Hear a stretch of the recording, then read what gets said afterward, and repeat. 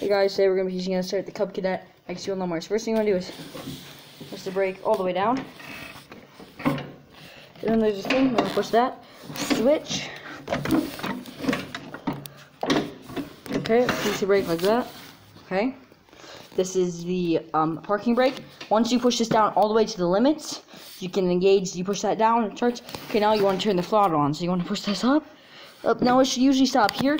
You want to force it up a little bit more. Now it's in neutral or choke.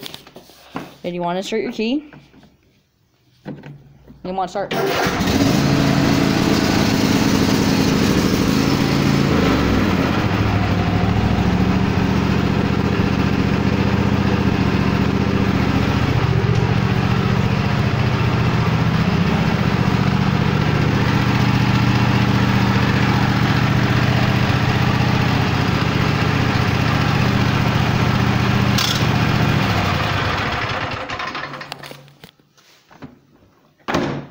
Here we go.